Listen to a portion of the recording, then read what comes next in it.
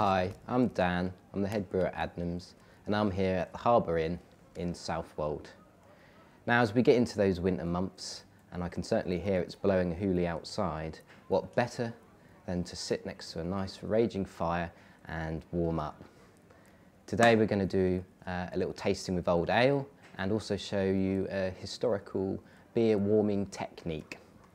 So old ale is one of our sort of longer standing recipes and it's essentially a mild, and we use lots and lots of crystal malt which gives it a lovely sweetness and caramel flavour, and we use our in-house yeast which we've been using since the 1920s, and that adds a nice rich profile of esters, and we get a hint of licorice and it just makes a very good winter warmer.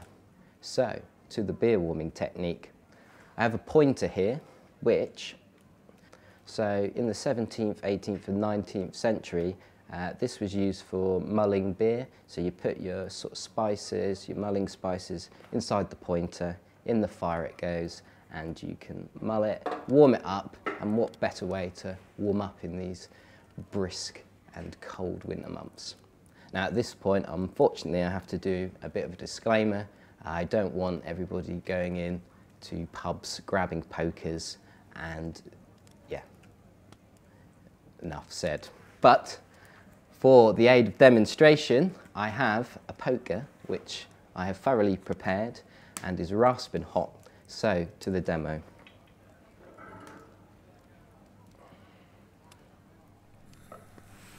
Oh wow, listen to that sound.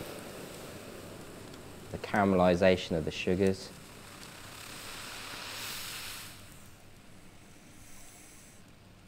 Wow.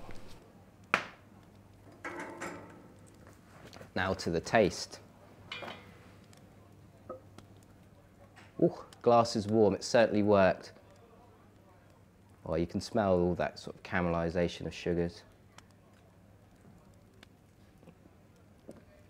Ah, delicious. We've got that sort of warm, hot, velvety beer at the top, that contrast with the cold beer at the bottom. What a perfect way to enjoy old ale in these winter months. Cheers.